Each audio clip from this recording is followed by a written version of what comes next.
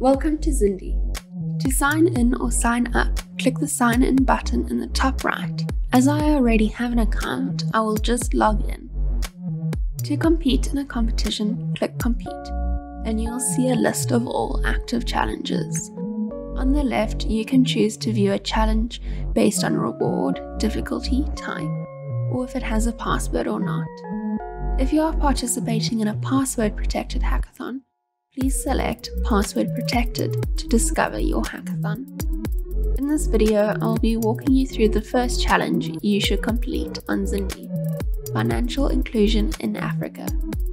This is a knowledge competition, which means there are no prizes, only knowledge, and this challenge does not have an end date.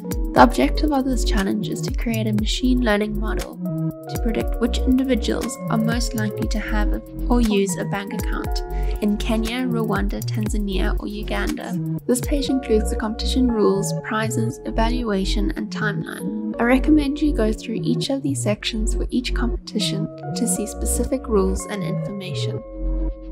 On the Data tab, you can read about the data for this challenge and download the files you will use to build your model. Zindi provides a train and test file. The train file contains columns, including the column target column. You will use this to train your model. The test file contains the same columns as train, but does not contain the target column. This is what you are to predict. A sample submission file is provided. This is a template you can insert your predictions into to make a submission to Zindi. It shows the format that your submission should take. A variable definitions file is provided along with the starter notebook.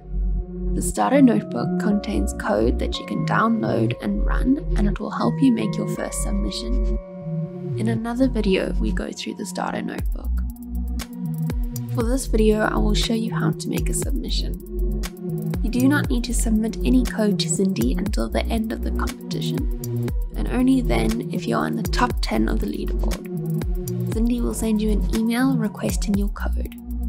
Instead, you should use the sample submission file as your template and submit a CSV file containing your model results by clicking the submit button. You can see the number of submissions you have for the day here. You can upload or drag your file here, click submit, and your file will score.